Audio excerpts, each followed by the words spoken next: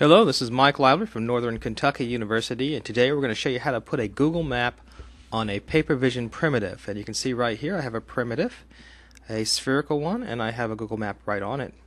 And you can actually change the views from the overlay, so that's its satellite. And there's the satellite view, and you can just scroll along here and scroll your satellite. Or a hybrid view, so you can see the streets and the satellite view.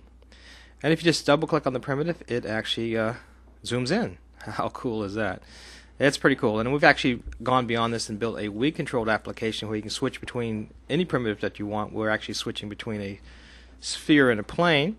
And believe it or not, the hotspots are active as well. So about a year ago I actually did a number of Yahoo Map API tutorials and worked with the Yahoo Map API quite a bit. The Google Map API is here. It's very exciting that it is.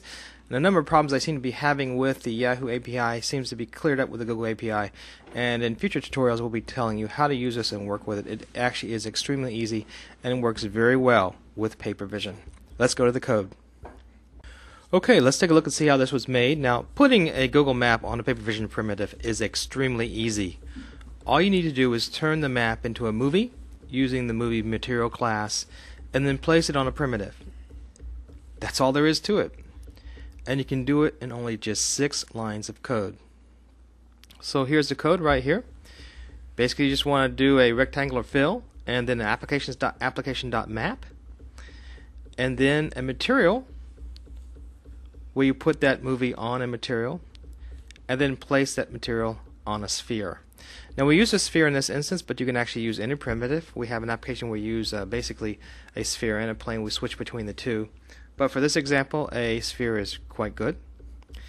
And I talk a little bit in my blog about the open source movement, which I'm very much involved with.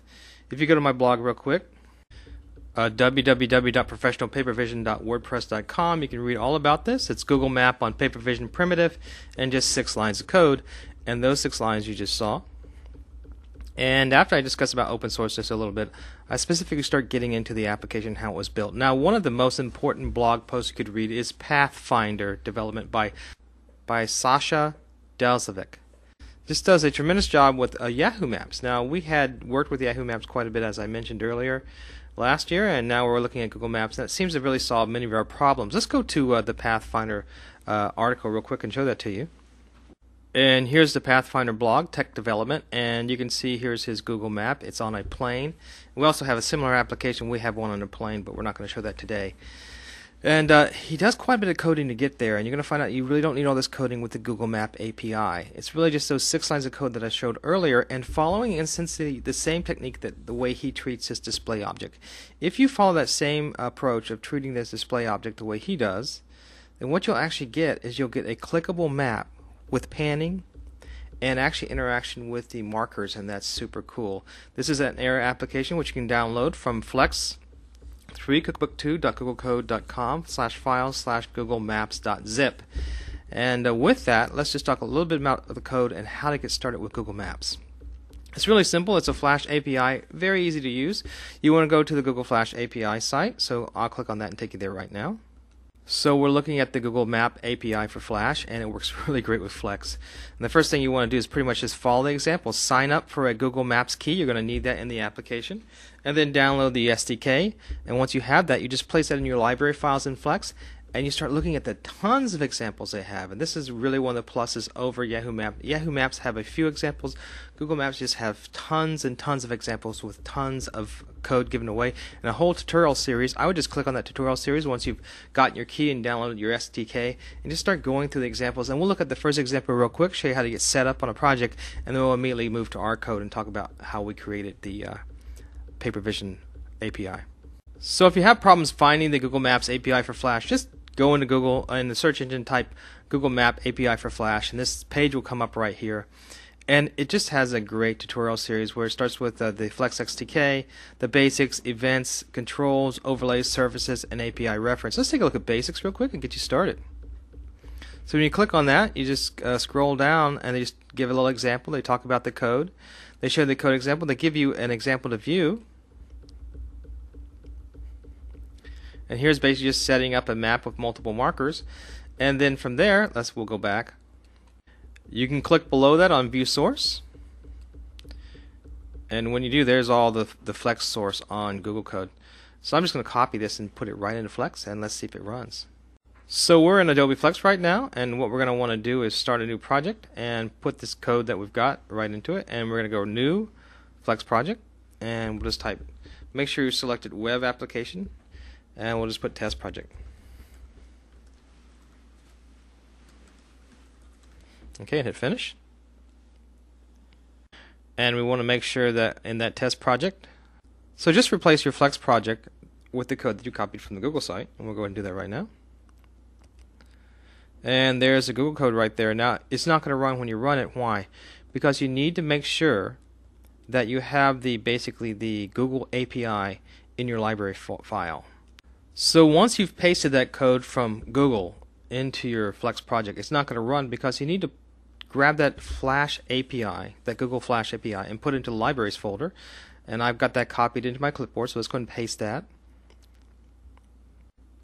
And if I open my Libraries folder, I know that there they are. And so the great thing about a Libraries folder is you just throw your SWIC files in there. They don't need to be linked. Flex immediately picks them up from the library. So I have everything we need. Let's double click on that and let's run this program and see what happens. And there you have it. There's my Google map running in Flex. It's just that easy to work with the maps, and the markers are there as well. What I want you to do is basically to get started, continue through all the tutorial series that you find on the Google Code site, and pretty much that's all there is to it. Make sure, of course, that you go and apply for that key code, because you're going to need that. If you run these from the Google key code, that'll be fine, but if you try to run them from the web, you're going to need that key code for your website. So go get the key code, put the right key code in there, and you're ready to work with both Flex and Air in creating Google Maps. Let's go back to the discussion and let's talk a little bit more about how this was created. So basically, once I created my Air application, I had to put my key code in, and I had to put the website that I was going to go to. This is a Windows application, or it's basically a Air application, and it's going to need that URL in order for the key to work. So it's going to look at your key and it's going to confirm it with the URL, and then your Air application will work. And then you have all these import statements. So you have your Google Map import statements, which are pretty standard. Then you have your Papervision import statements, which are pretty standard. And then you have some Flash import statements, and don't forget the mxcore.application. That's how you're going to build that Flash movie. We have basically declare the viewport, the scene, the camera, the render, and the sphere primitive, which is pretty standard to Papervision. We're going to create a movie clip. We're going to create a movie parent. You're going to create a material from the MovieMaterial class, and a primitive container. And then here's your on map ready, which is the Google application starter. It creates your map, and there's my lat long coordinates. And this basically right here, bottom right, that sets the control for the map selection. Where you had the satellite map selection, you had the road map selection. Puts it on the upper left hand of the screen. Once you have your control position and your map created, then you want to initialize Papervision. And of course, in Flex, you see we're using that container, canvas container, and that raw child.addChild viewport. Create your scene. Add the primitive container, create your movie and your movie graphics, add your material to your sphere, and then add that to the primitive container, and you're pretty much ready to go. Last thing you need to do is add a listener frame, and from your on render frame, you basically render through the scene, camera, viewport, which is so typical for a Papervision application. And that's pretty much all there is to it. If you go to the design view, all you have in design view is basically a canvas that you throw the map in on the stage. Isn't that pretty cool? That's all there is to it. Let's run this application one more time since it's just so cool. So here's our application, and when you scroll on here, you can see that moves as well, and you can change from map to satellite to hybrid. Very, very cool application, and hope you enjoyed this. Let's take you one more time to the Google site. Make sure you have the address so you can get started. So you can see that address is code.google.com/apis/maps/documentation/flash. If you forget how to get there, just go to the Google search engine and type in Google Maps API for Flash, and follow the directions here to get started, and then just go through the wonderful tutorial series and just go through the many examples. And when you're done with the tutorial series, go through the demos.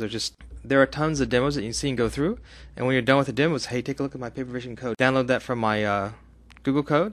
It's all free, and make sure you visit my blog to get more details on this demonstration. Thanks a lot. This is Mike Lively from Northern Kentucky University.